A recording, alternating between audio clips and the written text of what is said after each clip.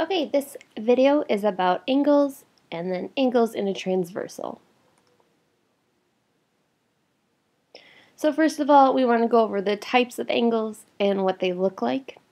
So we have right triangles, which if we remember from our degrees in a circle, is 1/4 of a circle. And they are two lines that are perpendicular to each other. And usually they will have a little square in the corner of the angle to indicate that it is a perfect 90-degree angle. So anytime you see that, no matter what direction it's facing, if you see that little square, you will know that it's 90 degrees. Okay, so we can put a little note, 90 degrees. Okay, obtuse angles are angles that are more than 90 degrees and less than 180. So if we know that a straight angle is 180 degrees, so a straight line, it has to be more than halfway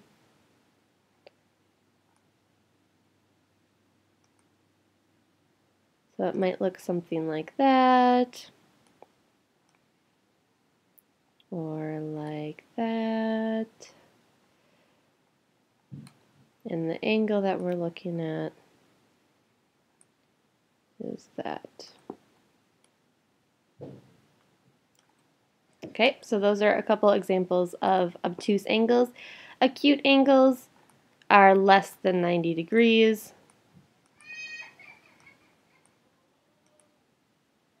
So any of those would count. So there are 3 different types of angles. So again, 180 degrees. Acute was less than 90 degrees. And obtuse is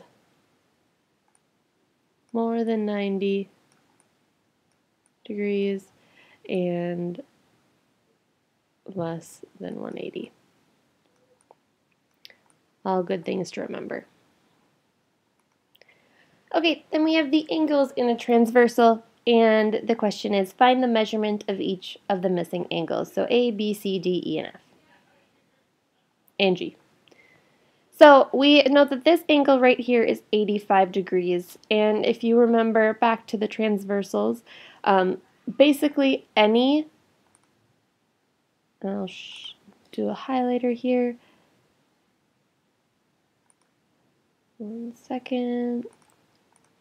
Okay, here we go. So with this 85 degrees, right across from it is going to be that same measure.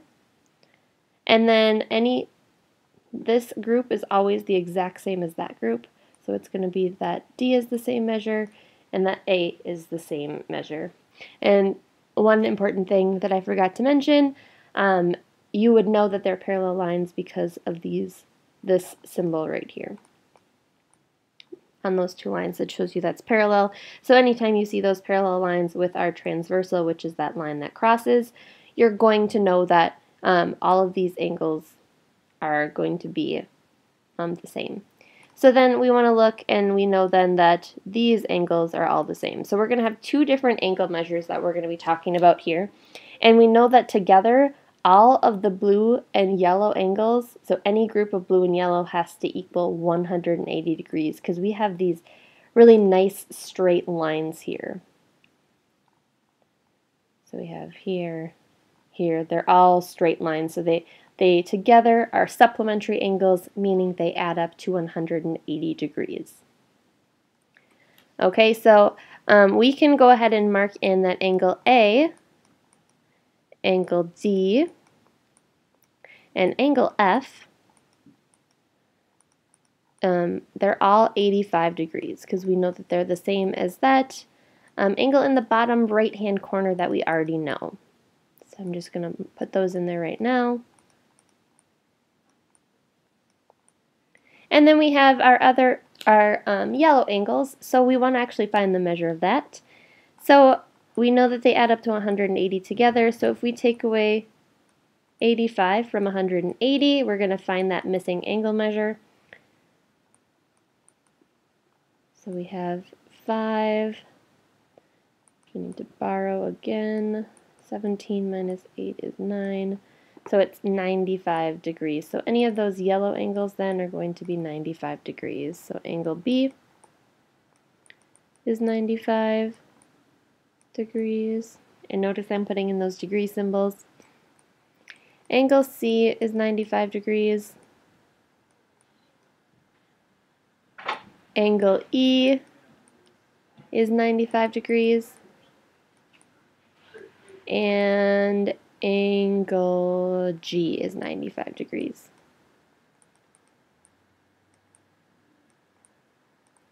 So if you just remember, it might help if you put some sort of a symbol around all the angles that you know have the same degree. That might help you in these situations.